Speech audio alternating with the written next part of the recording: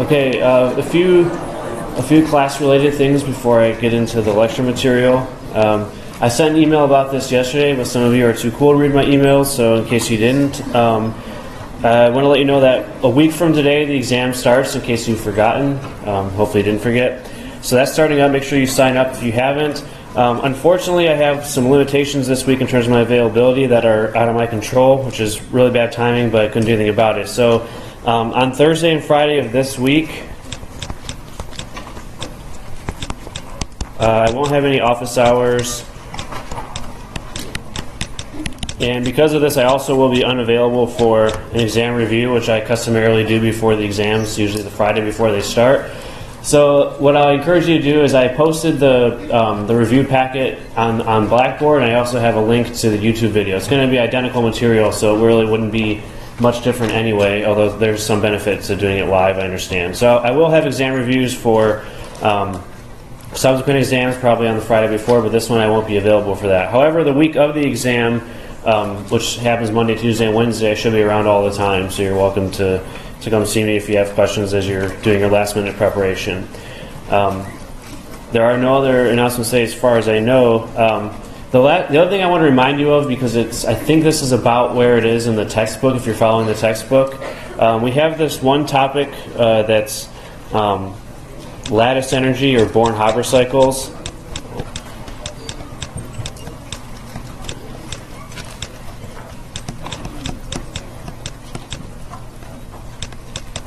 And I want to remind you, it's on the syllabus, but that also seems to be something that many of you are too busy to read. So the lattice energy and Born-Haber cycles is not going to be covered until Chapter 7. So you might see this in the textbook.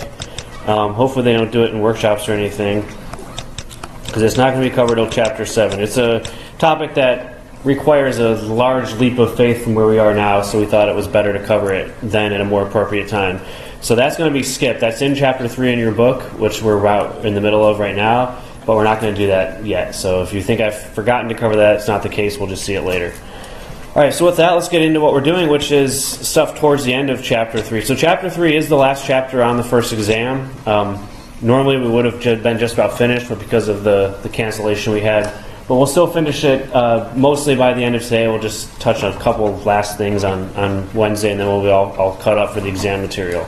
So anyway, we're going into what are called Lewis structures now. So last time, if you recall, we talked about a lot of properties of bonds, both ionic and covalent bonds. We finished with a few properties of covalent bonds, namely their bond energy, which is the amount of energy it takes to break the bond, the radius, and some trends that are involved with that. And so today we're going to talk about Lewis structures, which tells us also, in addition to the bonds that exist between atoms in a molecule, where do all the other electrons go, the ones that aren't involved in the bonds. Each bond is only 2 electrons. There are, in most cases, many other valence electrons that you have to consider as well. And then also, if we have something that's simpler than a diatomic, so more than 2 atoms bonded to each other, how do they arrange themselves, and how many bonds are formed and all that stuff. So that's what we're going to deal with today when we talk about Lewis structures. So Lewis structures are 2-dimensional representations of molecules. They don't say anything about the 3-dimensional shape. We'll get to that in Chapter 4 for the next exam. But Lewis structures are 2-dimensional representations. And the key point is that they show all of the valence electrons. And this is why we talked about valence electrons a little bit ago, and how to determine which electrons in an atom are valence. And one of the reasons they're important is because these are the electrons that are involved when you're forming molecules. And so the Lewis structure will show the location or the arrangement of all of those valence electrons. And we've already seen depictions of 2 atoms bonded to each other with lines in between them. So it's really the same thing, where each of the atoms that's in the molecule is represented by its atomic symbol. So there shouldn't be any surprises there.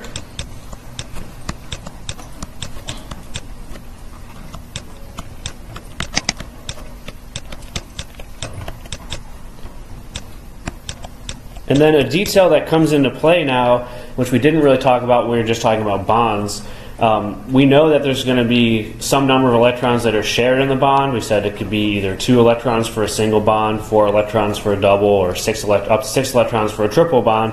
But then there are also valence electrons that are not involved in bonds. So the bonding pairs are the ones that we kind of already talked about. They're shared between the two atoms, and they're going to be shown as solid lines typically. We said there's also a dot notation that you can use where you show pairs of dots in between atoms to indicate that it's a bond, but more conventionally you're going to see them shown as solid lines indicating that that is a shared pair of electrons. And then we also have lone pairs. These are what are the non-bonding pairs of electrons. So the rest of the valence electrons that aren't involved in forming bonds are going to be not a particularly descriptive name, non-bonding pairs, but often called lone pairs. These ones we're going to almost always show as dots. There's also a line notation for this, but the one that we'll use in homework assignments is just dots. We'll almost always have them as pairs together. And the key thing about these, we haven't seen them yet, is that they're not involved in bonding. So they are valence electrons, but they're not involved in forming bonds. And they're going to be localized on one of the atoms in the structure. They're not going to be shared between two. They're going to be completely localized.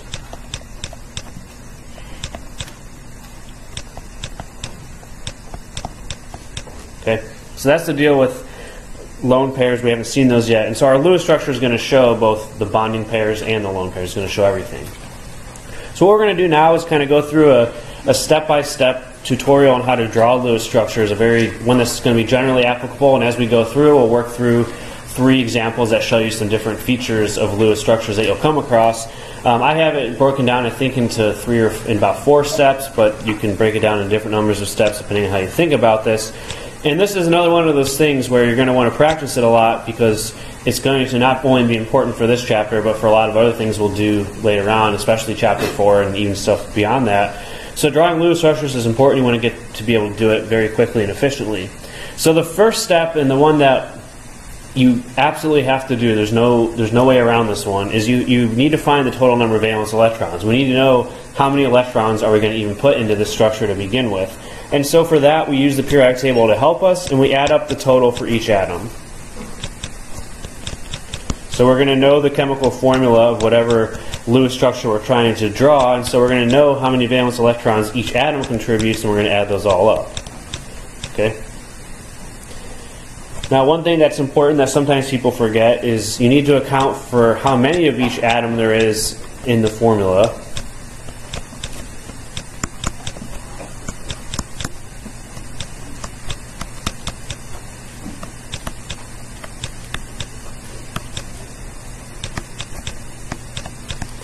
Okay, so some chemical formulas have the same atom appearing more than once.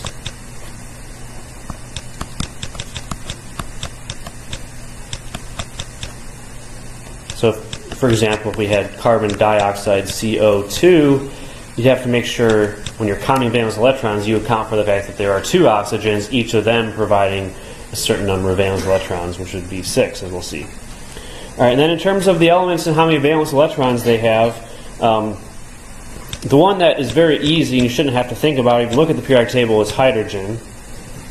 This has 1 valence electron, a hydrogen atom. It only has 1 electron total, so that's, of course, the valence. And what we should do with hydrogen when we're drawing Lewis structures is this is the one that's sort of the no-brainer. It contributes 1 valence electron, and it's always going to form just a single bond, nothing else.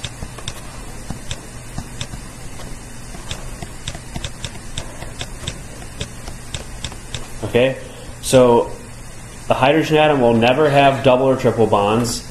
A hydrogen atom will never have any lone pairs or non-bonding electrons around it. It will always just have 1 single bond and you're done. If you try to do anything else, if you try to add double bonds or lone pairs to hydrogen, every time that happens, a small piece of me dies, so don't do that.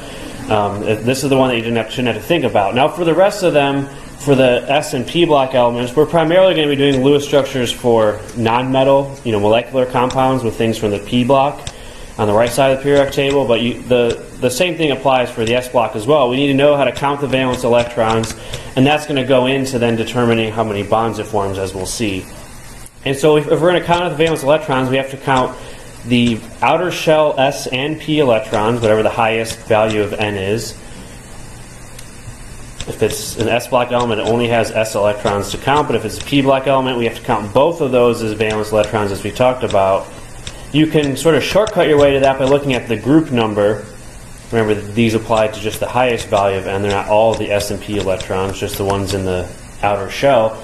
But you can shortcut your way to that with the group number. So our periodic table is numbered in sort of the old school way, which is in some cases not as simple, but also is more helpful. So if you look at our periodic table, each of the columns has a number above it, and some of them are labeled as A, some of them are labeled as B. So the transition metals are labeled as B, and the numbering down here is sort of a historical relic that doesn't make a lot of sense.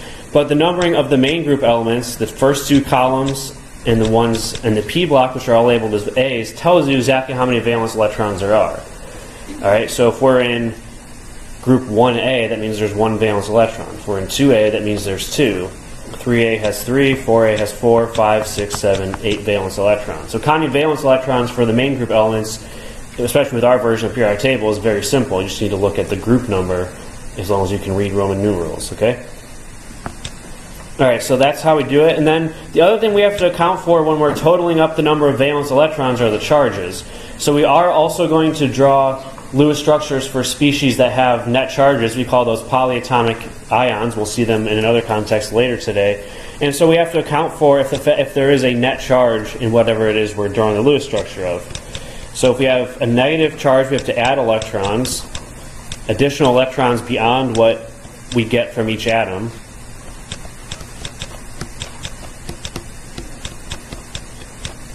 And then if we have a positive charge in our polyatomic ion, we have to subtract electrons from whatever total we get by just summing up each atom. Okay, so there's sort of two steps involved. If you have a charged species, you have to count the valence electrons from the atoms first, and then you have to account for the net charge by either adding or subtracting electrons from that. So we'll see an example of that here. So that's step one, and there's, like I said, there's not really a shortcut to that. So the three examples we're going to work through are going to be PCl3, NO3 minus, and IF5. These all demonstrate some different things about Lewis structures. Let's count up the valence electrons in these. So let's start with sort of a full treatment of this. We'll go a little bit faster as we get used to this. So phosphorus, we need the electron configuration. We need to figure out how many valence electrons it has. So if we go to phosphorus on the periodic table, it's atomic number 15. So the noble gas before that is neon, so that's going to be our core. And then our valence electrons are going to be 3s2, this is the third row, and then 3p, 1, 2, 3, takes us here to phosphorus. Okay? So our full electron configuration for phosphorus is neon, 3s2, 3p3. Remember, the only ones that are valence electrons are the s and p electrons in the outer shell, so it's s2p3, for a total of 5 valence electrons. That we should already know how to do from what we talked about in chapter 2. So phosphorus has 5, and then chlorine, Cl, is just 2 to the right of phosphorus, so it's going to be neon 3s2, and then we put 2 more electrons in to make it 3p5. It's in the second to last column, or the p5 column. And this is going to then be a total of 7 valence electrons, 2 from the s, 5 from the p. 2 plus 5 is 7. And then we need to add them up for all of the atoms, and so this is where we have to also account for how many of them there are. So there's 1 phosphorus, that contributes 5 electrons. We have 3 chlorines, Cl3 is the formula. Those each contribute 7. So 1 times 5 plus 3 times 7 is 26 valence electrons. So this molecule, this Lewis structure that we're going to draw for PCl3 should have a total of 26 electrons in it when we're done. So that's why we count them up at the beginning. NO3 minus is going to be the next one we'll do. So we have nitrogen and oxygen in this one. If we go to the periodic table, we see that nitrogen is here in group 5A, so that means it has 5 valence electrons. Oxygen is right next to it, 6A, so each oxygen has 6 valence electrons. So that's the number of valence electrons for nitrogen and oxygen. So we have 1 nitrogen with 5. We have 3 oxygens, each with 6. So that's another 18 electrons. But then we also have to count for the negative charge. This is NO3 minus with a minus 1 charge, so we have to add 1 additional electron to that total. This keeps jumping on me, sorry. And so when we add these up, the total comes to 24 electrons. Okay, so 24 valence electrons for nitrate, NO3 minus.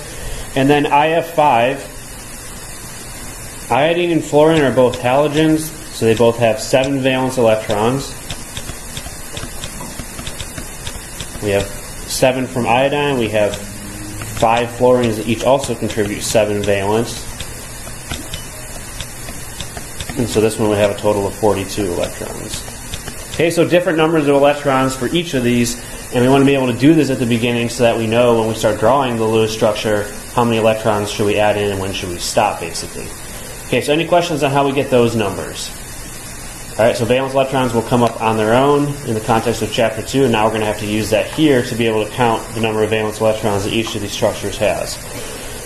Now, step 2 in drawing a Lewis structure is pretty simple. You're going to just place the least electronegative atom in the center and draw a single bond to the other atoms. Now, usually it's fairly obvious which one goes in the center because we have 1 phosphorus and 3 chlorine. So we put the one that's a single one by itself, phosphorus, in the center. NO3 minus, we put the nitrogen in the center surrounded by 3 oxygens. IF5, there's 1 iodine, 5 fluorines, so we put iodine in the middle. That almost always is going to be the least electronegative atom that goes in the center. We talked about electronegativity last time as well. If there's any doubt, well, if it's kind of an unclear one, we'll tell you which atom is the central atom in some cases, so you don't have to think about it. But if we just give you the formula, it's pretty obvious from the formula, or we look at electronegativity to decide. So for PCl3, we're going to put phosphorus in the middle, and then all we're going to do to start with is we're going to draw a single bond between the central atom and all of the atoms that are bonded to it. So PCl3 is going to have single bonds to each of the chlorines. Actually, I'm going to draw this in another orientation so I don't change it later and confuse anybody. It doesn't really matter how you draw these, though. These are just random two-dimensional representations. Doesn't matter what shape you give them. Okay, so we're going to put phosphorus with 3 single bonds to chlorine, and then we want to take into account how many of those electrons we've used.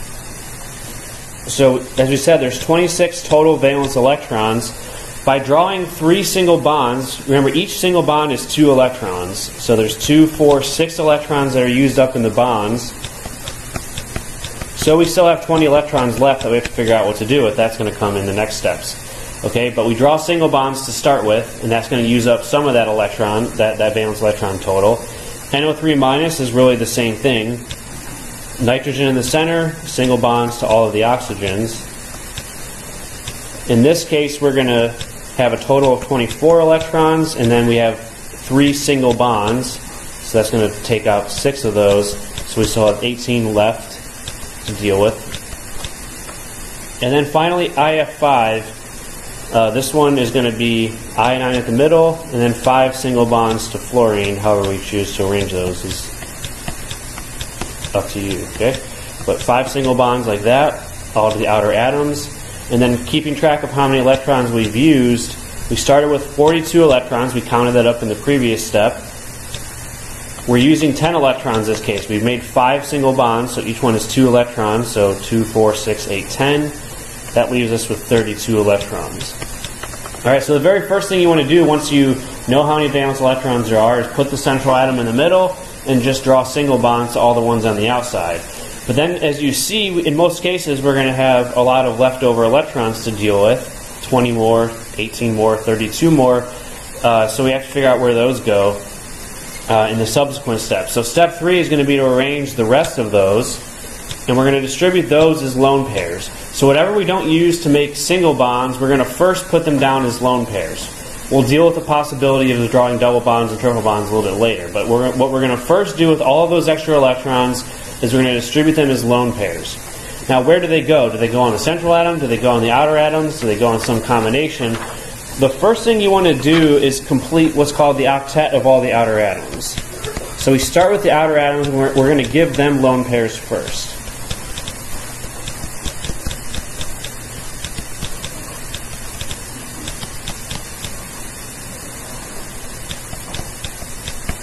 Now, what do we mean by octet? We need to define that for a second. We haven't seen that word yet. So as the name implies, octet refers to 8. And what it tells us is this octet rule, as we call it, is that in general, you're going to have the number of bonding plus non-bonding electrons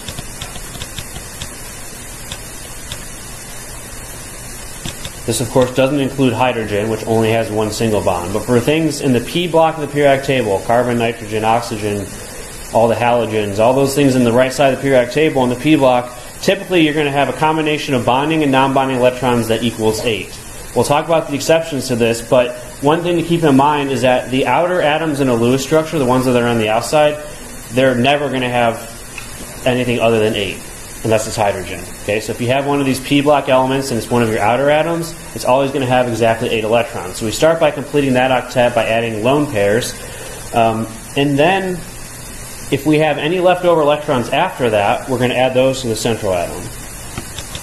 Alright, so we never add more than 8 total to the outer atoms, but if you have any left over, you can add those to the central atom. And sometimes, as we'll see, the central atom can go beyond 8 electrons.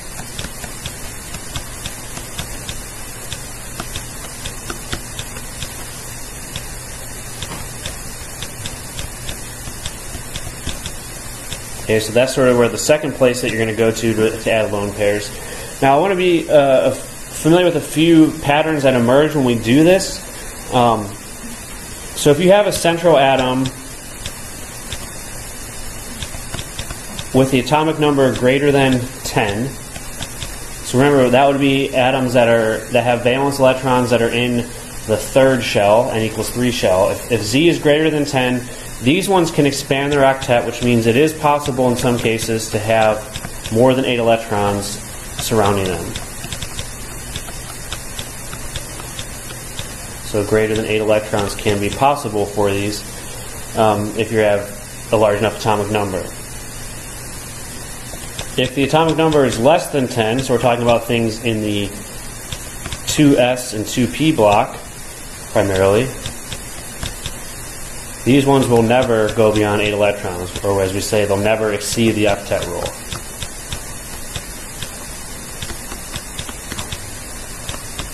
Okay, so this octet rule is a rule that is sometimes violated when drawing Lewis structures, and you need to know when it's okay to violate it and when it's not. So if it depends on the atomic number of the element. If it's greater than 10, it's okay to add more than 8 electrons if that's necessary. Not always going to be the case. If it's less than 10, you're going to never do that, and you always have exactly 8 electrons in almost every case. Another point that I've already made, but I want to emphasize in writing, is that only the central atom will ever expand its octet. So if you're going to have an atom that violates the octet rule or goes beyond 8 electrons, it's going to have to be the central atom, never the outer atoms.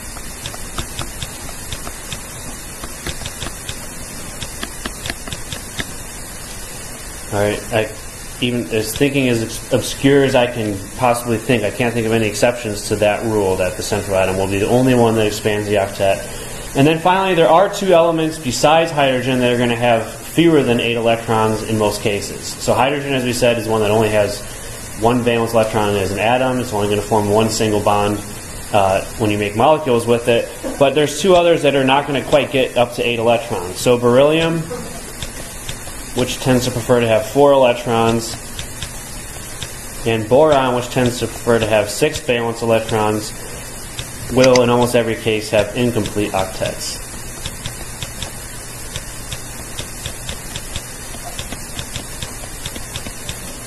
Alright, so in those cases you will not want to go up to 8 electrons, you'll stop at either 4 or 6. So they're really the 2 exceptions you want to be very familiar with, for what we call electron deficient atoms, ones that tend to have fewer than 8 electrons when they form molecular compounds. Okay, so those are some things about completing the octet and adding lone pairs. So let's see how that works then with the examples we're working through, PCl3, NO3-, and IF5. So as we said, this has 26 total electrons. And what we drew initially were 3 single bonds. That's what we started with. That uses up 6 of our electrons. Now we have 20 more that we still have to distribute. So the first thing we're going to do is complete the octet of all of the outer atoms, which are chlorine. So if we look at chlorine, it starts out with only 2 electrons. So when we're completing octets, we count shared electron pairs as belonging to that atom.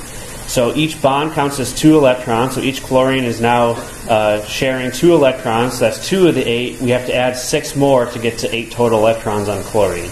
So what you're going to do in just about every case with the outer atoms is you're going to add 6 more electrons as lone pairs to give it a total of 8. So now this chlorine has 2 from the bond, it has 6 surrounding it as lone pairs, that's a total of 8, and we're going to do that to each and every chlorine in the molecule. So that used up 18 of our remaining 20. 3 times 6 is 18. So we still have 2 more that are going to go on the central atom. So this is a total of 24 electrons now. Each chlorine has 8. 3 times 8 is 24. We have 2 more left, and so those now will go on the central atom. So only once we've completed the octet of the outer atoms do we end up putting anything on the central atom. In this case, we did have 2 leftover electrons to do that with. All right, NO3-, as we saw, has 24 valence electrons, starting with the single bonds to all the oxygens. Those are 2 electrons on each oxygen. We add 6 more to give them a total of 8. So just like we did on the previous one, each oxygen gets additional 6 electrons, or 3 pairs, to bring it up to 8 total. This is a total of 24 electrons already. And if I want to be technical here, I should put a bracket with a minus charge, because this is a totally negatively charged species. But if you look at this, we have each oxygen has 8 electrons now, so we have 8, 16, 24. So this uses up all 24 of our electrons, so we have no more left to put in the central atom. So in this case, the central atom does not get any lone pairs because we've used all 24 electrons to complete the octets of the outer atoms. So we stop there for now. And then finally, IF5 had 42 electrons. And this is a case where we actually have no choice but to expand the octet, because just by drawing single bonds to all the fluorines, we already have 10 electrons around the central atom. Okay? Each bond is 2 electrons. So this iodine already has more than 8 electrons. It's already expanded this octet, and that's fine because iodine is one of the heavier elements beyond atomic number 10, so it's allowed to do that. But now we have to figure out where the rest of the electrons go. So that was 10 of our electrons. We have 32 left. And so we're going to complete the octet of the outer atoms first. Each fluorine gets 6 more electrons to bring it up to a total of 8. 2 from the bond, 6 from the lone pairs. So we do that for all 5 of these.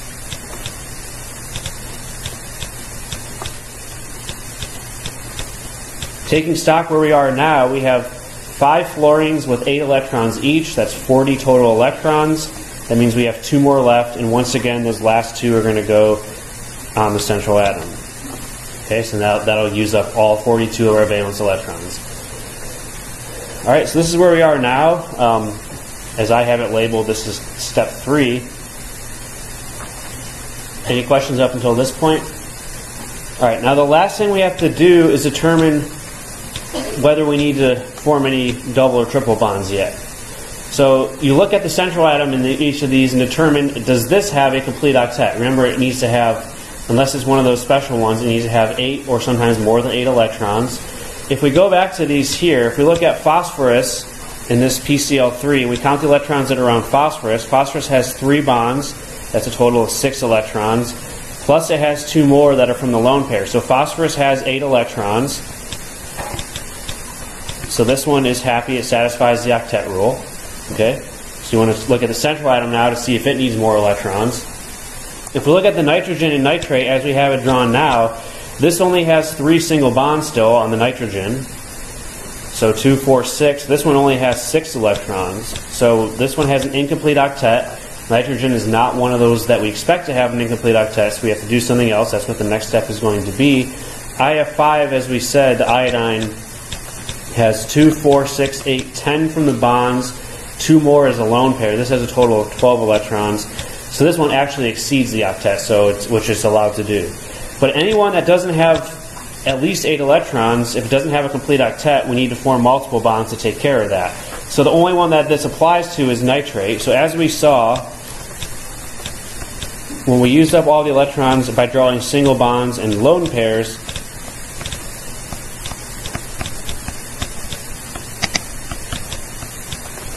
this nitrogen only had 6 electrons. That little square is a partial bracket. I don't draw a whole bracket. It says negative charge. But anyway, this only has 6 electrons, so we need to draw a double bond to make sure that the central atom has 8. So when we do that, we can't add more electrons to this. We've already added all 24, so we have to take off one of the lone pairs from oxygen, and we're going to make that instead into a shared bond between nitrogen and oxygen, make it into a double bond. So we're going to change this where in one of these positions we draw a double bond. So this oxygen now only has 4 lone pair electrons because we've taken off one of the pairs and turned it into a shared bonding pair. We leave the other 2 the same. So this nitrogen only needs 2 more electrons, so it only needs to have 1 more bond to get that. And now it's going to have 8 electrons on each atom. Because if you look at the nitrogen now, it has a total of 4 bonds, 1 double bond, 2 single bonds. 4 times 2 is 8. So now our nitrogen is happy it has this complete octet. So I want to remind you, when you do this, you're going to always remove a lone pair before you make a double bond.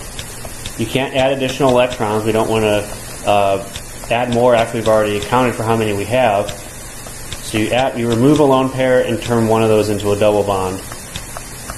And you do that as many times as is necessary to complete the octet of the central atom. In this case, we only had to do it once because it already has 6 electrons here. We just need to make 1 double bond to get it up to 8.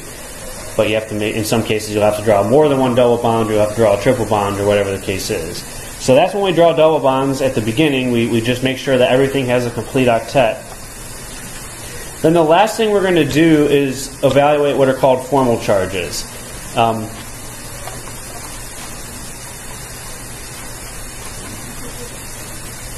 So the last thing we're going to do is evaluate what are called formal charges, and this is going to help us determine if we need to have any more double bonds beyond what we already drew to complete the octet. Because sometimes completing the octet is not still going to give you the best structure. You have to possibly add additional double bonds as well. So let's define formal charge. It's the charge on an atom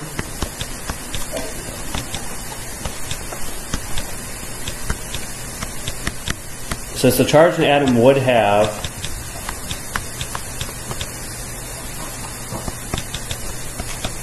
if the bonding electrons are shared equally.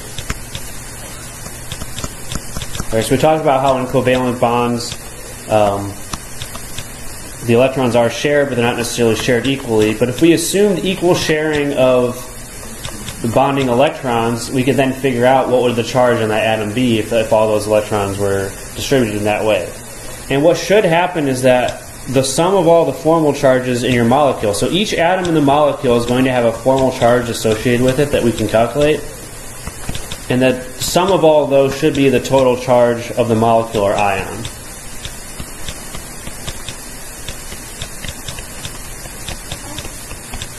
Okay, so if you're drawing a Lewis structure for a neutral molecule that has no charge, the sum of all the formal charges would be 0. If you're drawing an ion, like nitrate, as we saw NO3-, that has a net negative charge, or in some cases a net positive charge, the sum of all the formal charges should equal whatever that net charge is. Okay, so that's one way to check that your formal charges are reasonable. And then how do we calculate it for each atom? So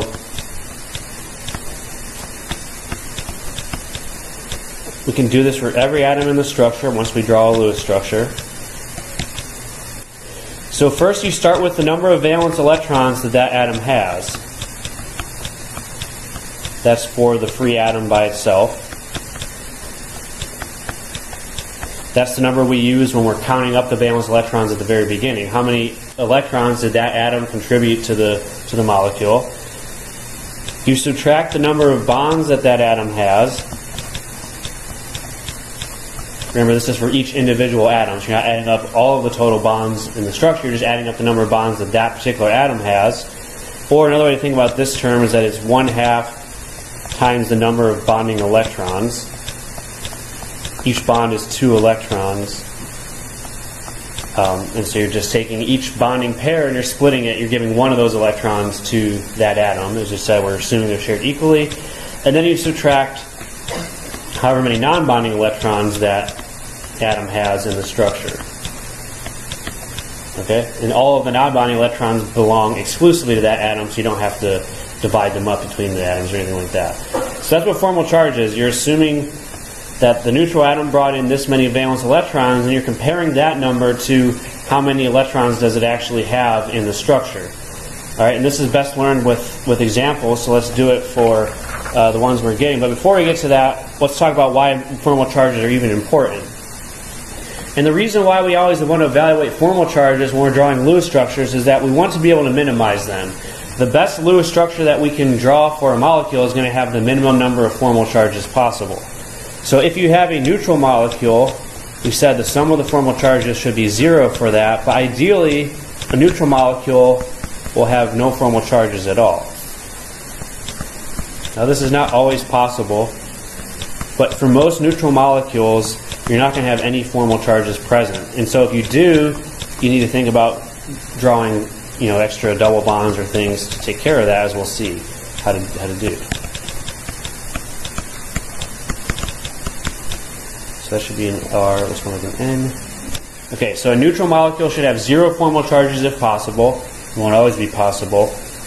And then for ions, you have no choice but to have formal charges because the sum of the formal charges will be non-zero in an ionic species. So there's going to be formal charges somewhere. That's unavoidable. But you want to minimize how many of those you have and their magnitude.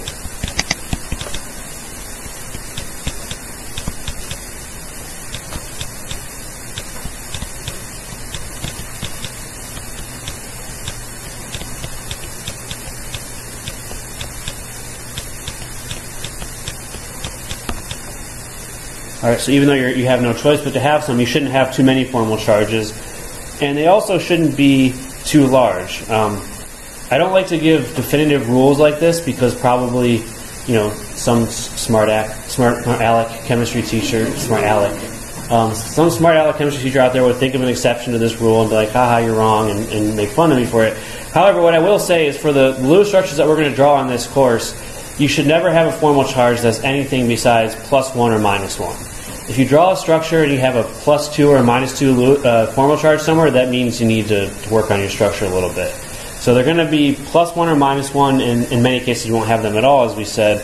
But what happens if we have a positive and a negative formal charge next to each other in the molecule? We can cancel those out by drawing another multiple bond. So this is where formal charges allows us to determine, do I need to draw more double or triple bonds in the structure? If you have 2 formal charges next to each other, one positive, one negative, we can get rid of both of those by changing one of the lone pairs into a shared bonding pair and make another multiple bond. So we will see, I don't think any of these ones have this example, but we'll see examples of that later on. So if you have a positive and negative formal charge on adjacent atoms, you can cancel those by drawing a double bond, or an additional bond is maybe a better way to say that.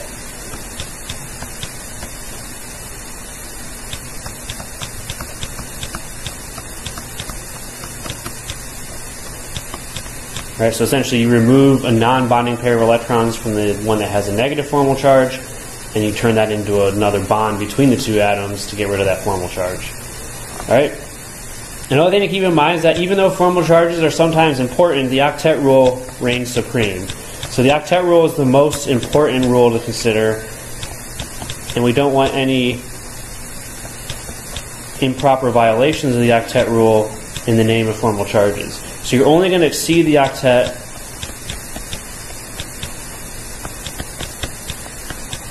again if the atomic number of of anything that has more than 10 electrons has to be greater than 10.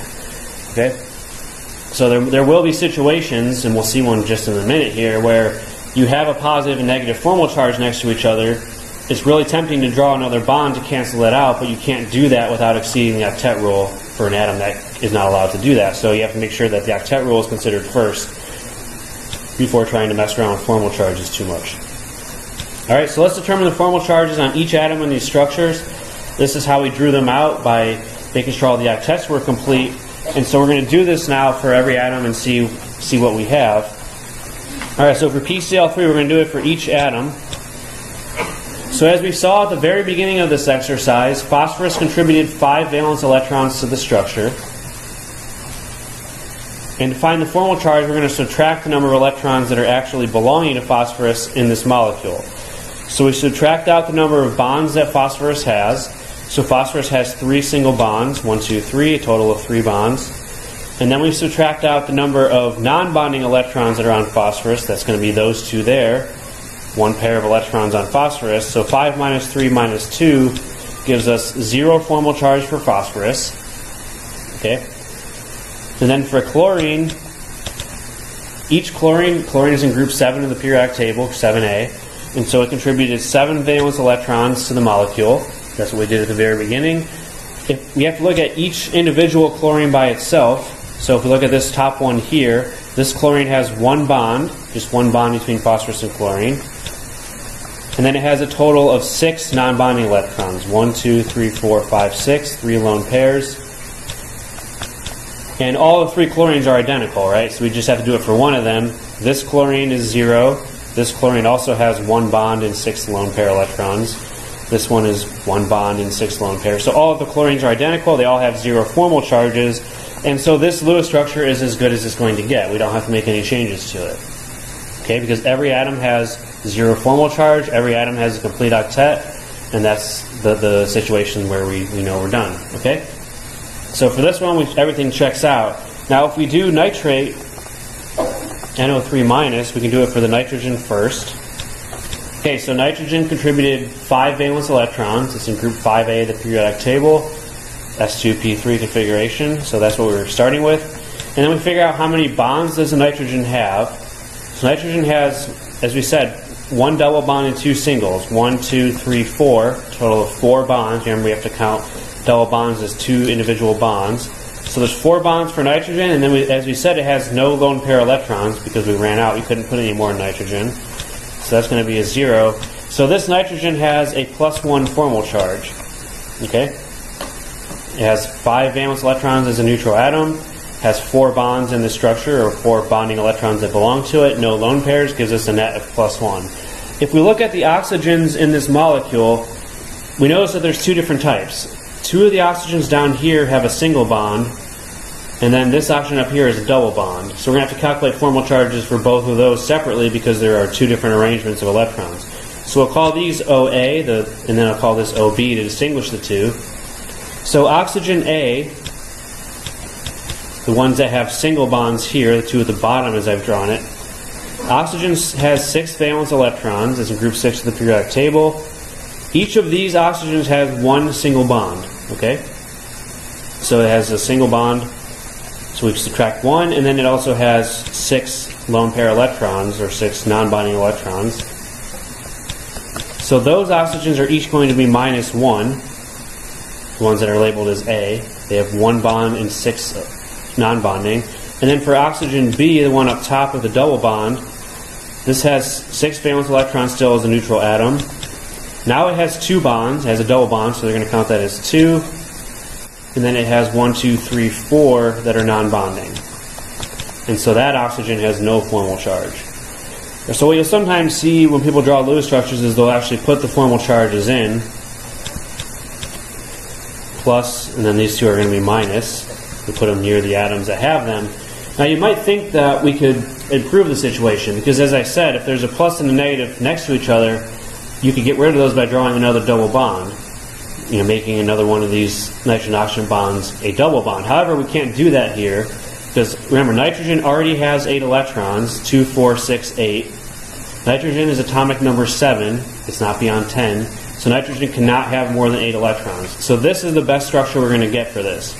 It's very tempting to draw another double bond and cancel out these 2 formal charges, but if we do that, we'll violate the octet rule, and the octet rule is the most important one to follow. So we can't violate the octet rule for nitrogen because it's in the second row of the periodic table, so we don't want to do that here. We'll see an example a little bit later where we do that. All right, and then finally for IF5, let's calculate formal charges for these. We have an iodine, we have 5 fluorines. All the fluorines are identical, so we don't have to calculate them individually. If we look at the central atom iodine, halogens contribute 7 valence electrons. This one has 5 bonds, 1 single bond to each fluorine, so a total of 5 bonds.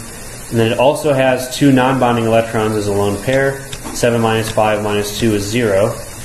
Okay, so the central atom has 0 formal charge. The outer atom's fluorine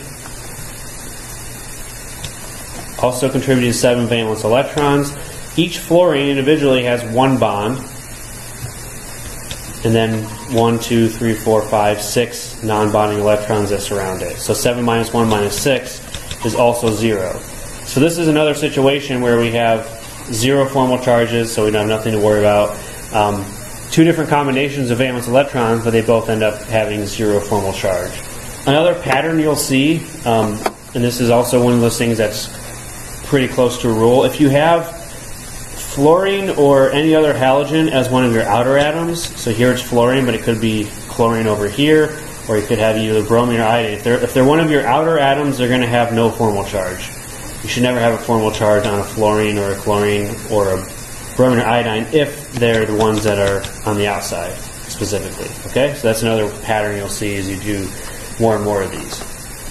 Alright, so those are the formal charges, and as it turns out, on the basis of octet rule and formal charge, these are the best Lewis structures that we can draw for all 3 of these. There's nothing additional that we can do. Okay? Now, one last detail about the NO3 minus structure is the idea that sometimes if you have multiple bonds on your structure, either double bonds or triple bonds, sometimes there's more than one way to draw these. Alright, so we notice for NO3 minus that our central atom has 1 double bond and 2 single bonds.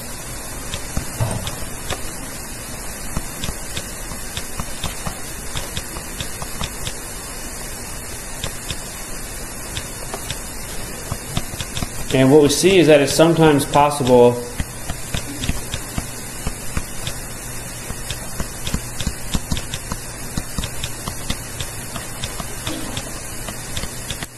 to arrange the bonds in different ways.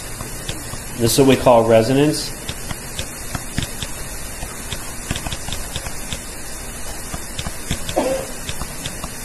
Okay, so when we were drawing the NO3 minus structure, we started out with, sorry, I'm going to draw it the same way I did before.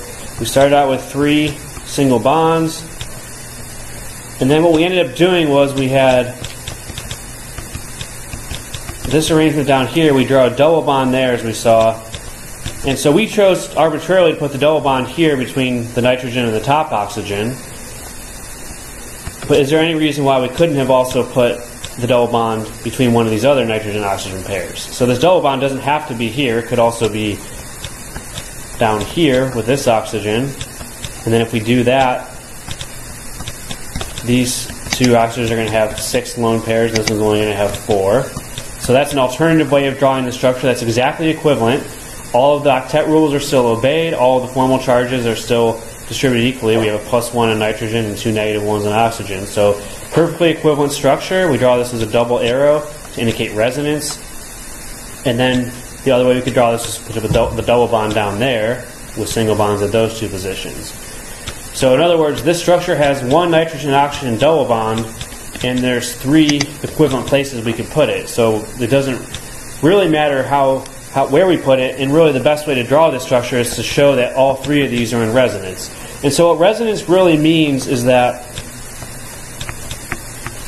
your real structure is in between all 3 of these individual structures. So you have a nitrogen, you have 3 oxygens around it, and then one of these bonds, this double bond as we show, is sort of delocalized around the whole molecule. So this extra bond is sort of constantly, you don't want to think of it as moving around, but all 3 of these bonds are identical between nitrogen and oxygen, but they're in between a single and a double bond.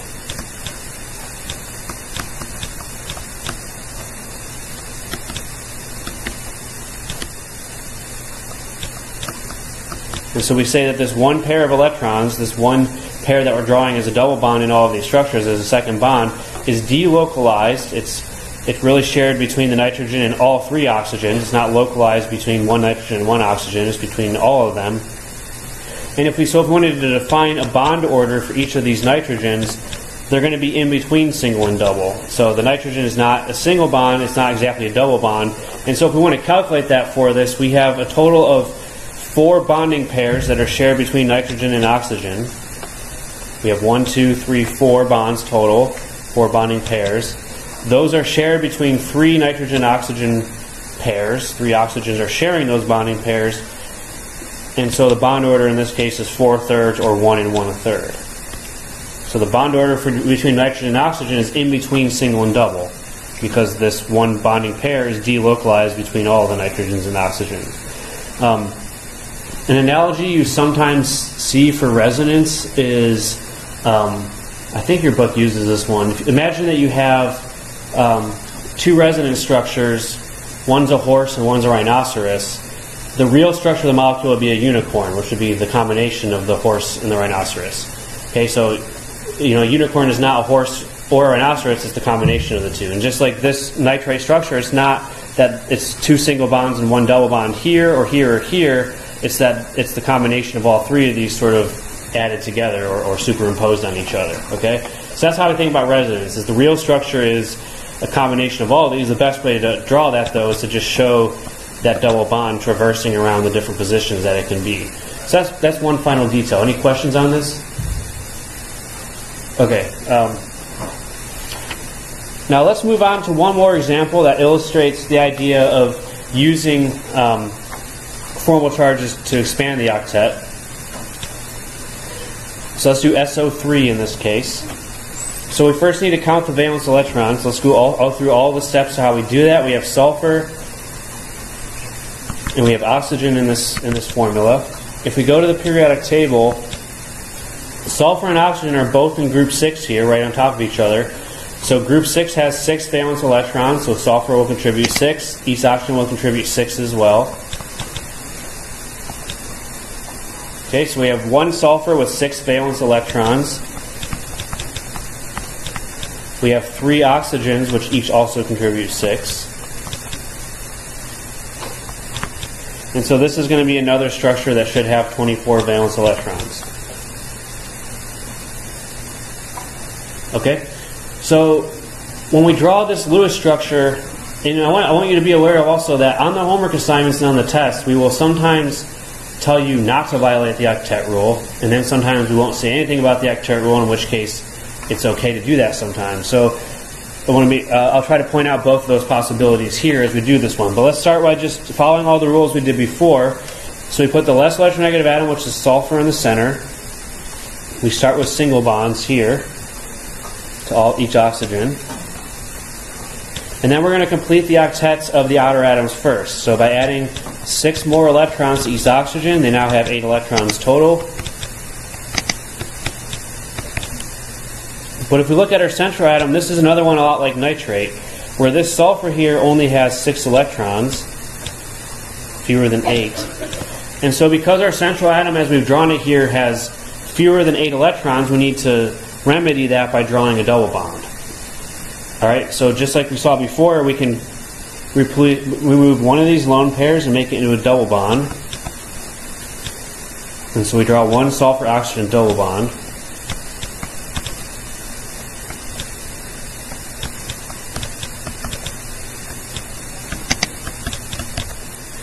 Now, if we told you to draw the Lewis structure of SO3, assuming that every atom obeys the octet rule, you'll sometimes see that statement given on homework problems or test problems.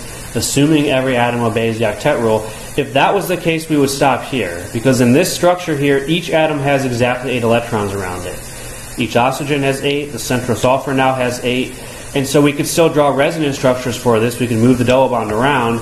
But we wouldn't want to draw any additional double bonds or lone pairs anywhere else, because these are all complete octets. However, if we said draw the Lewis structure of SO3 to minimize the formal charges, then we'd have to evaluate the formal charges on this and decide if we need to draw any more double bonds. So we're going to look at the formal charges of this. We have our sulfur, and we have 2 different oxygens in here. We have oxygen, I'll call this one A down here, in analogy to what we did before, and this one up here, oxygen B. So we have sulfur, we have 2 different oxygens, A and B, that we're going to calculate formal charges for. And so if we do formal charge for sulfur, what we'll see is that sulfur brought in 6 valence electrons. That's what we saw up here. This central atom now has 4 bonds, 1, 2, 3, 4, and it has 0 lone pair electrons. So right now the formal charge for sulfur is +2. That's not really a good situation to be in, as we said.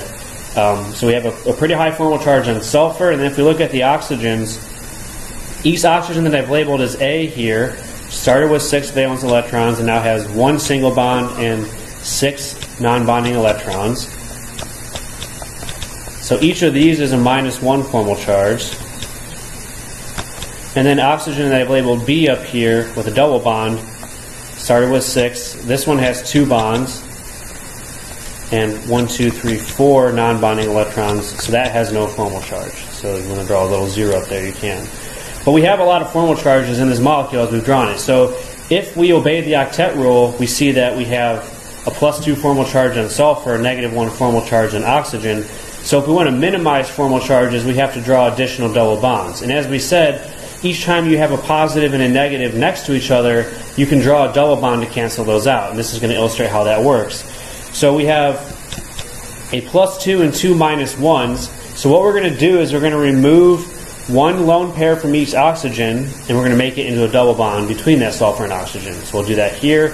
We'll remove 1 lone pair, make it a double bond.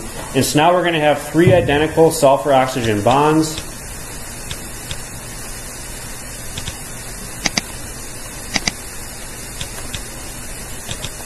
And so from each oxygen, we've removed 1 of the lone pairs, and now they only have 4 non-bonding electrons, or 2 pairs left.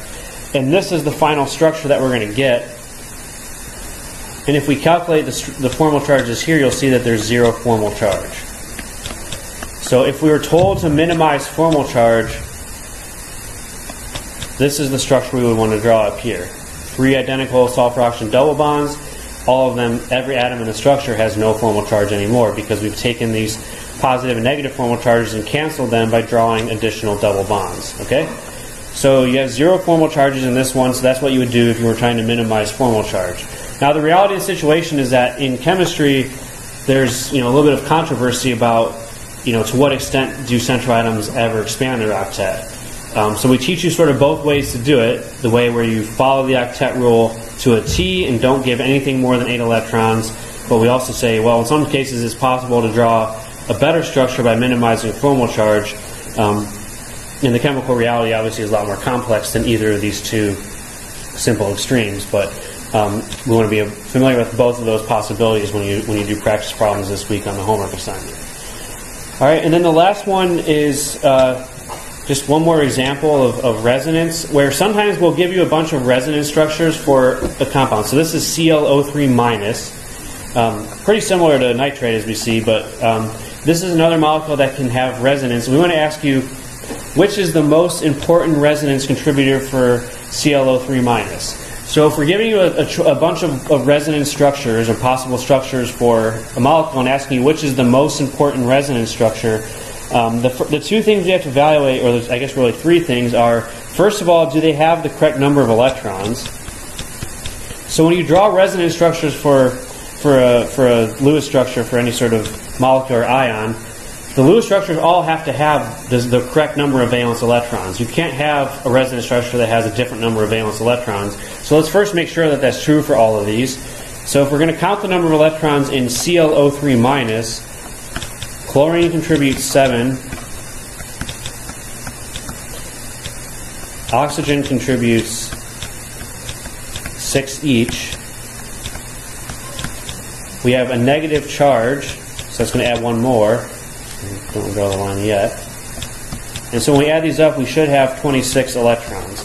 So any resonance structure that we draw for ClO3 minus, whether it's a particularly good Lewis structure or sort of bad one, they should have 26 electrons at minimum. So if we look at choice A, 2, 4, 6, 8, 10, 12, 14, 16, 18, 20, 26 for A. I don't want to spend 5 minutes counting. B also has 26 valence electrons. C will have 26. They're all just arranged in different ways. However, if we look at choice D here, we see that each oxygen has 8 electrons, 2, 4, 6, 8, so that's 24. But now we only have 1 single electron on chlorine. Now, it is sometimes possible to have electrons that aren't paired up, but in this case, this structure only has 25 electrons. Okay? It has 8 around the oxygens, 1 more on the central atom. That's not the correct number of electrons here, so we can discount that as being a viable Lewis structure for this compound because it has the wrong number of electrons. We don't need to evaluate it any further than that. Now, the next thing to look at is octet rule.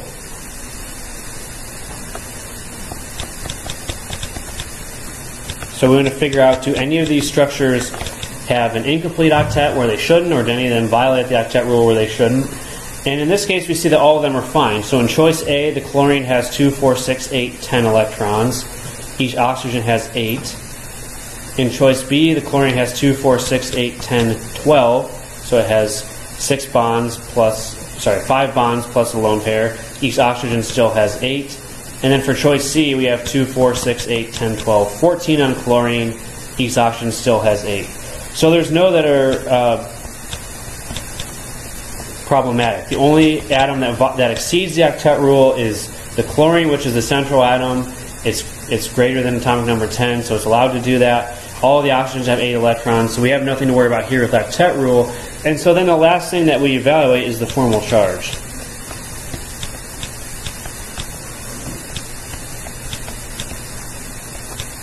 Okay, so if we look at formal charges on all of these, we've seen this a number of times already. If you have an oxygen that has a single bond and 6 lone pairs, that gives you a -1 formal charge.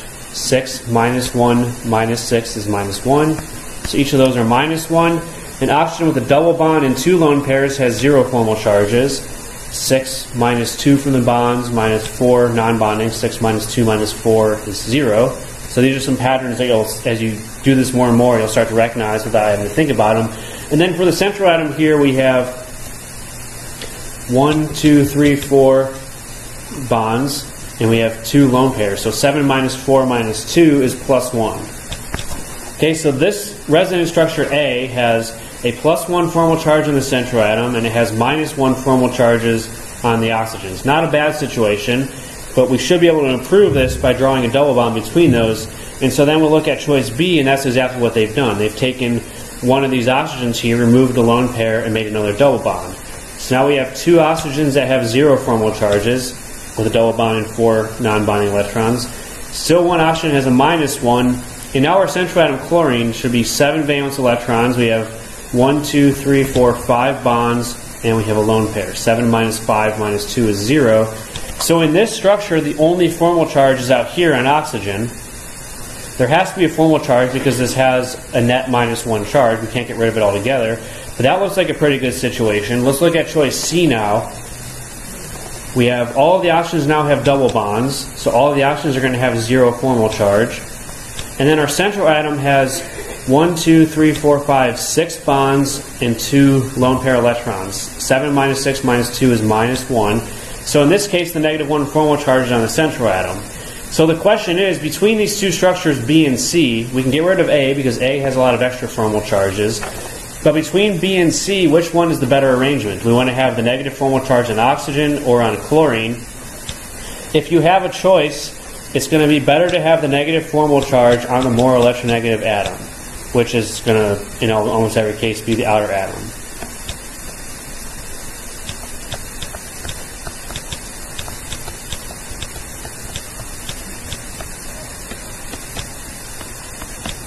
Alright, so we want the negative formal charge to go on the more electronegative atom. If we go to the periodic table quickly to see where those are, chlorine is down here, oxygen is up here. It's not necessarily obvious from the periodic table which one's more electronegative, but one thing you should remember is that oxygen is the second most electronegative atom behind fluorine.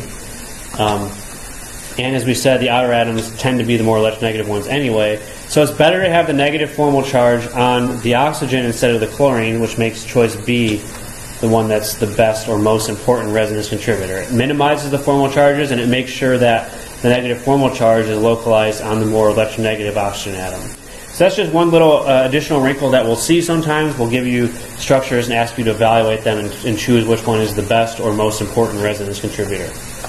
Alright, any questions on Lewis structures before we move on to the next topic? Alright, so we're going to get into the last topic for Chapter 3 now, the last topic before the exam, which is nomenclature. I think in most cases this one's pretty straightforward, and a lot of it should be reviewed for many of you that took high school chemistry. So we're going to do nomenclature for 3 types of compounds. We're going to do ionic compounds, we're going to do covalent compounds, and then there's going to be a special class of compounds called acids that are a subclass of covalent compounds that we'll deal with. And we're going to learn the proper way to assign names to all of these compounds using their chemical formula, or vice versa, giving you the name and changing that into a chemical formula for the compound. So let's start with ionic compounds first. That's, I think, the simpler of the cases in some sense. So the order that we put everything in is, remember, an ionic compound includes a metal paired with a nonmetal. A metal which has a positive charge, the nonmetal acquires a negative charge. And so when we're naming the compounds, we put the metal first, which is going to be the cation in our formula. We put the nonmetal second,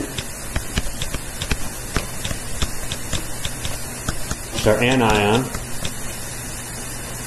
And this ordering applies to both the formula and to the name. So if you're writing out an ionic formula, you want to put the metal first, or if you're writing out the full name of an ionic compound, you always put the metal first and then the nonmetal second. So that's how it always works for ionic compounds. Another thing that's very important as we start this, we're going to see at the beginning of next time when we do covalent compounds, we use numerical prefixes to tell us how many of each element there is, how many of each atom there is in the formula. We don't use any prefixes for ionic compounds. So that's the key distinction between ionic and covalent, is the use of prefixes.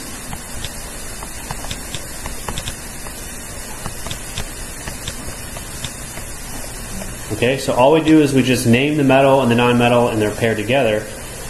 So when we're putting the different parts of the name together, the cation part and the anion part, the metal and the nonmetal, the cation we don't change anything at all. It just takes the name of the metal itself.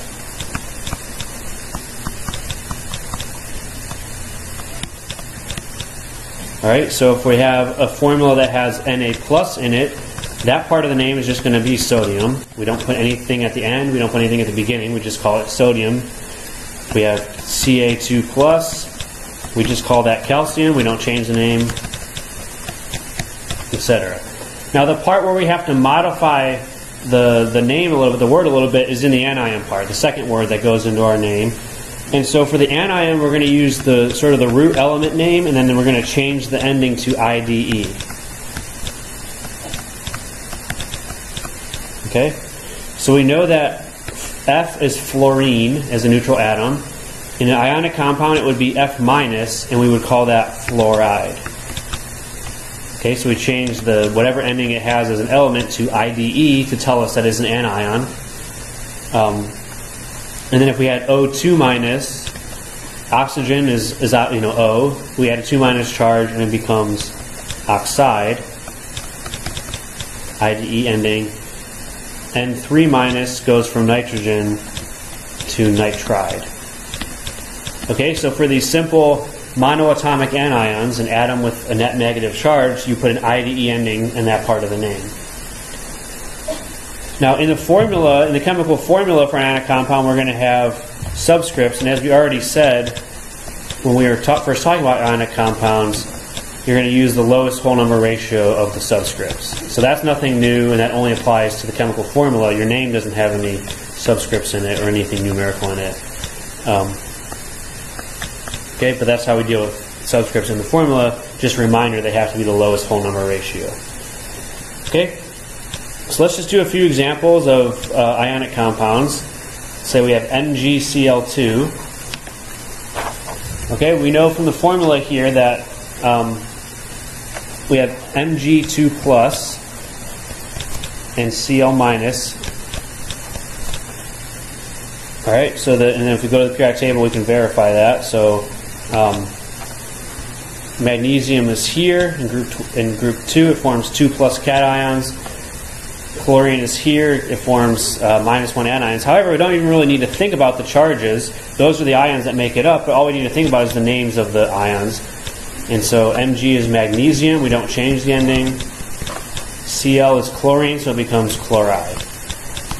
All right, and so there's nothing in the name of a standard ionic compound that tells you what the charges of the ion are. There's nothing that tells you how many of them are. It's just called magnesium chloride.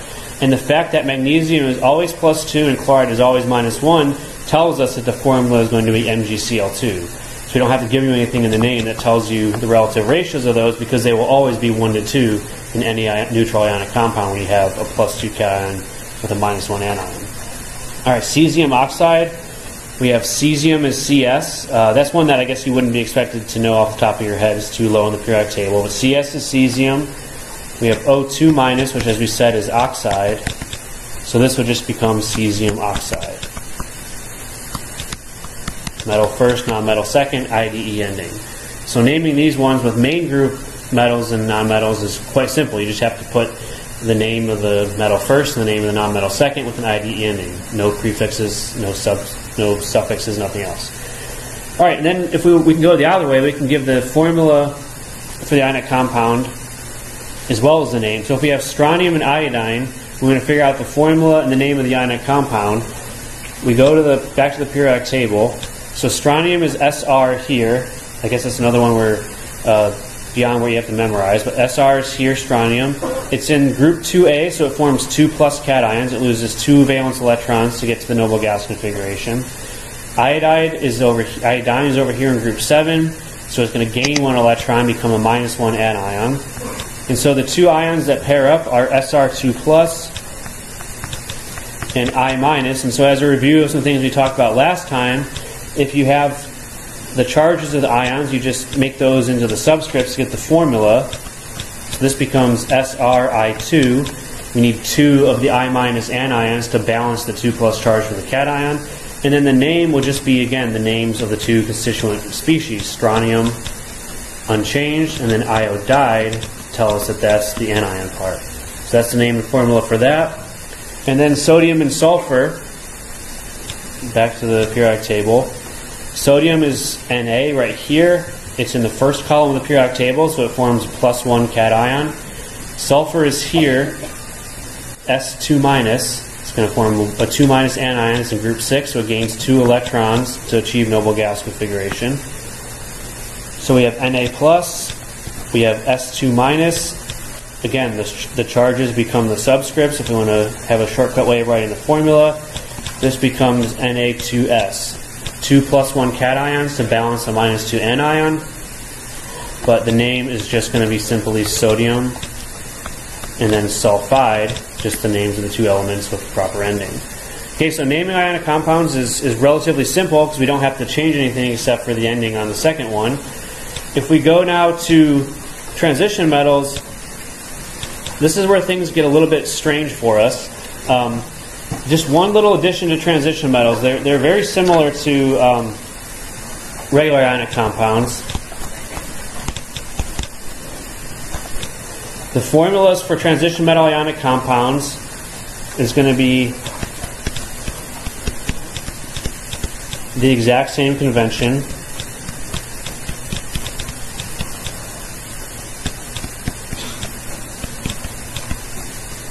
Cation first, then anion, lowest whole number ratio still.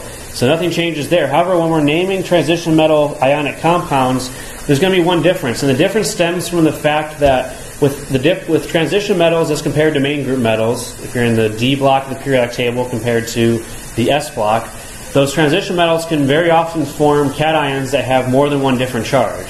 So iron can form +2 and +3, or cobalt can do the same thing, +2 and +3. So because the cation can have 2 different charges, if you just named the cation and the anion together like we do normally, you wouldn't be able to tell what the formula of that compound is from the name, because the cation could have possibly more than one different charge. And so we have to put a Roman numeral in parentheses that tells us what the charge of the cation is.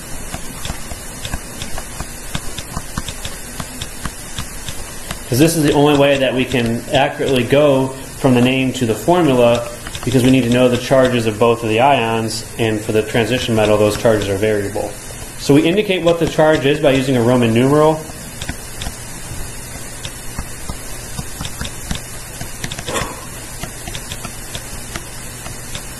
Alright, so if we have an ionic compound that has an Fe3+ cation, Fe is iron, and we will put that into the name as iron 3.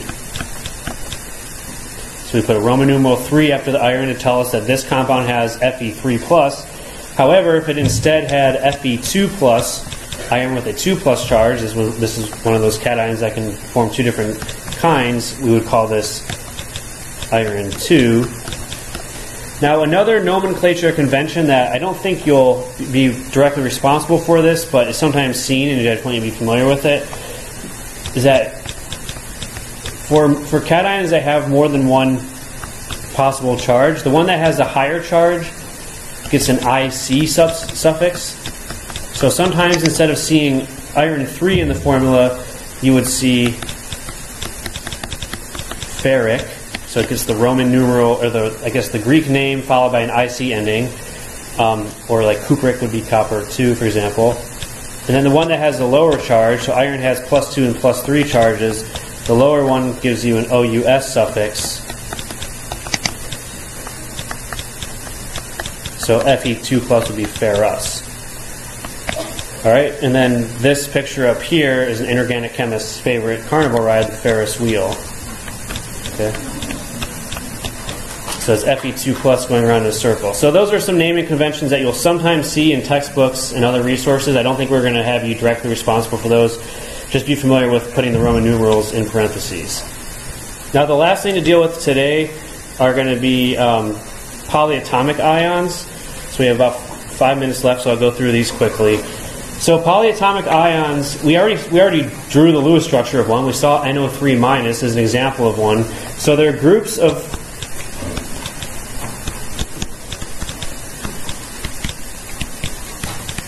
covalently bonded atoms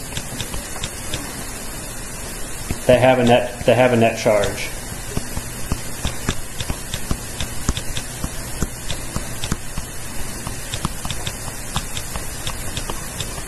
All right, so these are going to often participate in forming ionic compounds. You'll have ionic compounds where one or sometimes both of the ions is a group of atoms together that have that net charge, as opposed to just single ions that have the positive or negative charge. So they're called polyatomic ions, and there's a whole bunch of them in your book that you have to learn. You have to learn the formula, the charge, and the name of them. It's in Table 3.7. I've given that to you here in case you were unable to get the textbook for some reason or chose not to. So there's a bunch, but these are the ones that you're going to have to know. So these groups of covalently bonded atoms are all made of nonmetals, but they're all clustered together in different ratios, and they have net charges. So that's what they are. So let me scroll or not. All right, and then when we're drawing formulas for polyatomic anions, we should be familiar with the idea that if there's more than one of these polyatomic ions in the formula,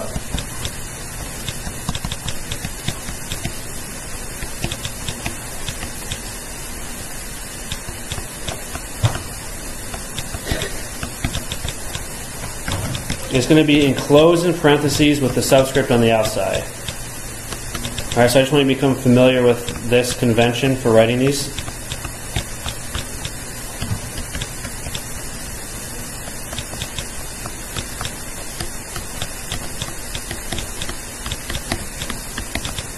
All right, so for example, if you had an ionic compound that included sodium, which is Na+, and then nitrate, the one that we drew the Lewis structure of, NO3-. In this case, it's a +1 cation, a -1 anion.